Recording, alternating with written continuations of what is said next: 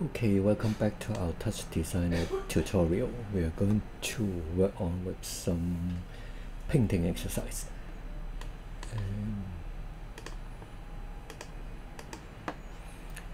So I create my project folder. And the first one we're going to do is the painting by using the mouse. So I use painting mouse as the project name.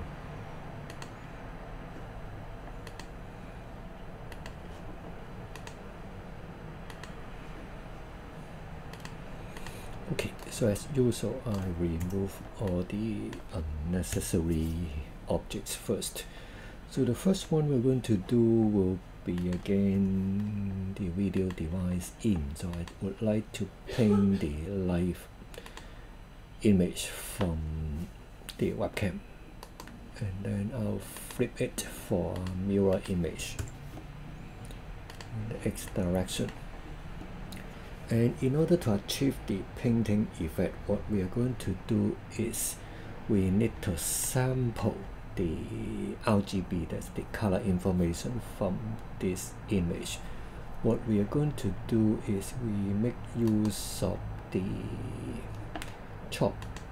So we convert the top TOP to chops by using this one. And then we can have a look of them. So we are not using alpha, so I remove the alpha channel, just keep the RGB. And in the cropping we need to make some change, for example. And in the original design of that one, the default one is cropping by row, that is cropping one row of the pixel. So you have this kind of moving RGB curves. And for the painting we're going to do, we want to just pick up one single pixel. So we will crop by using a pixel. And in order to obtain the pixel, we need to specify the UV coordinate, where U will be 0 to 1 horizontally, and then V will be like vertically 0 to 1. So we can keep, for example, U 0.5, V 0.5. There will be somewhere in the middle of the screen that the changing value of the RGB when I move in front of the camera. So the next one will be how we are going to pick up those UV value. And there are two options in this series. So the first option is, as I mentioned, I'm using the mouse at the painting tool. So in this case it's interactive, so we make use of the mouse input, that is mouse in. So the mouse in actually gives you two values, tx and ty, that is the xy value coordinate of the mouse. And if we would like to use the normalized value, that is between -1 to 1 for both tx and ty, we need to choose the output as normalized instead of normalized respect to the aspect ratio. Once we have this one, and then we need to relate them together. So now we have mouse x and y changing from -1 to +1, but the UV value that we're going to use will be like along this slider 0 to 1 and also 0 to 1. So in that case we need to have a mask for the conversion. So the input range from range will be -1 to 1, and then output range will be 0 to 1 with positive value. And then I use a null and to give it a name, so that would be used for the color pixel. Okay, and the next step we are going to do will be try to connect it over here, which is this two value. It's pretty straightforward. We put the tx to the U value, and then export the chop, and TY to the V value, and then export the chop. So now when I move around my mouse across the screen, the RGB value changed. And what exactly is the value is picked up? So we are going to convert it into real color in visual form. So what I want to do is I use top, or you can use scenic graphics. I try to use the rectangle first, and I make it a little bit smaller, and then change the aspect ratio and also the resolution to the standard one we use, 1280 by 720.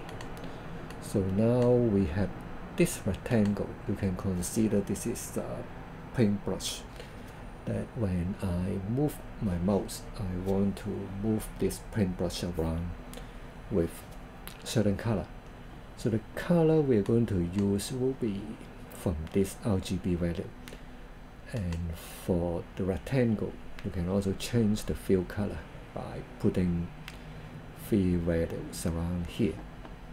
So that is exactly what we would like to do. So we drag the red to red, the first value, and then the green to the second value, the B to the third value. So when I move around my mouse, actually I'm picking the color of that particular pixel, which is kind of beneath my mouse pointer. And to make it a little bit more easy to see, we can do the fill screen with the value. So I connect this to the output window first. So when I move around my mouse, actually this one turns into the color pixel. That is depicts the color that's picked up under the mouse from the video device in, that's the webcam image. Okay, the next step, or actually the remaining step, is how can we make this square or rectangle move according to my mouse position. So in that case, we can look into the range of number that we want to have. So for the mouse is -1 to 1, but for that rectangle to change different position, so we are going to connect it to a transform. Then instead we turn on the view for the transform, the display button, and then try to move that one around by changing the translate. So if I type -0.5, actually this one go to the left margin, and then +0.5, it go to the right margin. So we more or less conclude this one like center will be on the center of the screen, -0.5, +0.5 along the two margin, which is also valid for the Y dimension. Okay, so with this knowledge, so we can add another mask for the mouse.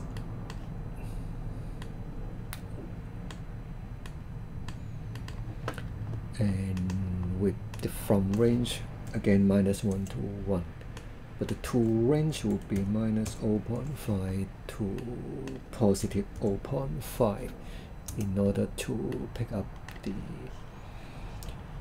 position of this rectangle.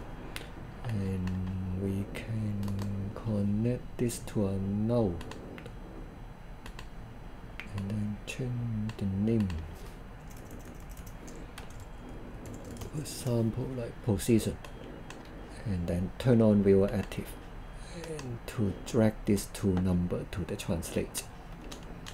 1 for the X, the other for the Y.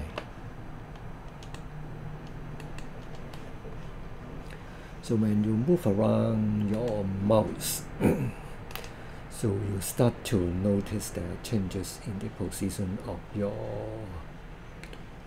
square, and which will be a little bit more easy to note of the relation in the full screen mode. So that is what you expect to see around here.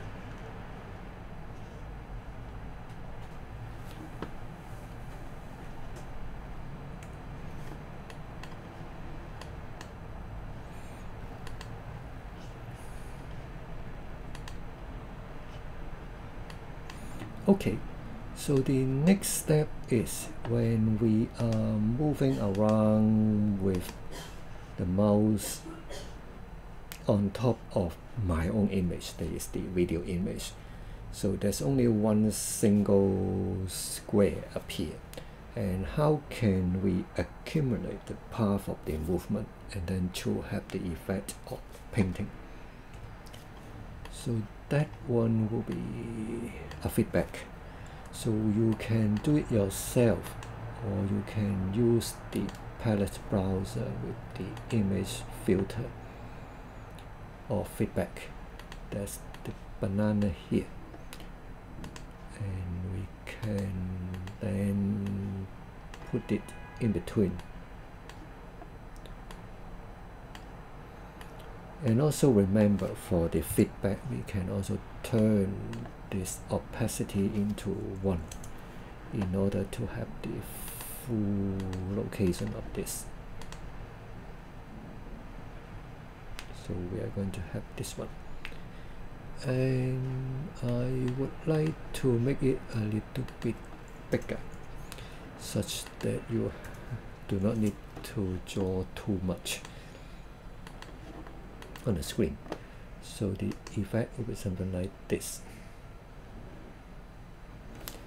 And if you have the patience, you can fill in all the black area with your color pixel, and eventually you can create a rendering of your own portrait in front of your webcam. So that is the effect of this painting exercise.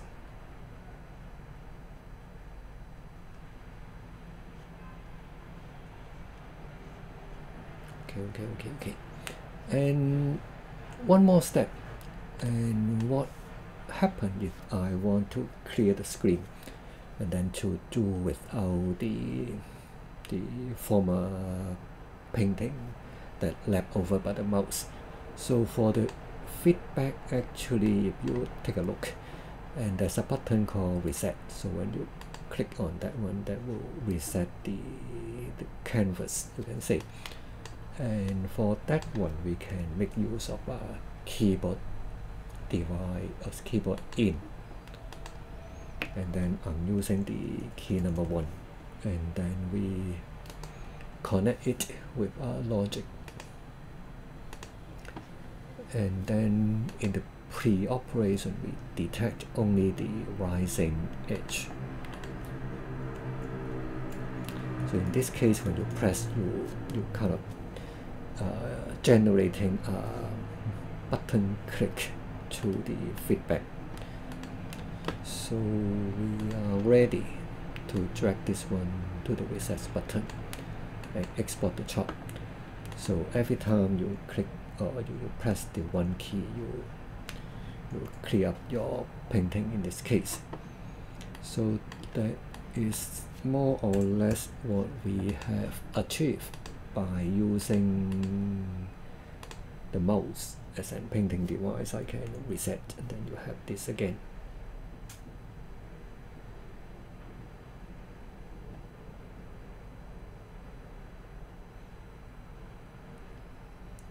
Now this is the painting process. And some of you may ask whether we might have other form of the paintbrush rather than a square. So of course you can use all the primitive shape that you have from the TOP. And I try to have one more demonstration before we conclude this exercise. Is if you are not using a rectangle, for example, like if you have something like a very narrow one and then a longer one in Y direction and then shorter one in the X direction, so you have something like a pen. So I clear the screen first. So this is your painting by this paintbrush. And what I would like to do is I try to rotate this paintbrush automatically by using another chop. That's the bit we are familiar with. So I add another chop, that's the bit. I keep the speed of this one and then add a math for the rotation of 360 degrees from here, 0 to 1, 0 to 360. So now we have this rotating number. So what to do with this rotating number is I also make use of the transform. I turn on the wheel active for the rotation number and then drag it to the transform for the rotation. So now your paintbrush is rotating continuously by the bit chop. So the result will be something like this. I clear the screen. You have this kind of rotating paintbrush to do your painting, and it will be a little bit more interesting than the regular rectangle or square or just a circle. So you kind of simulating the different direction of putting your paint onto your canvas.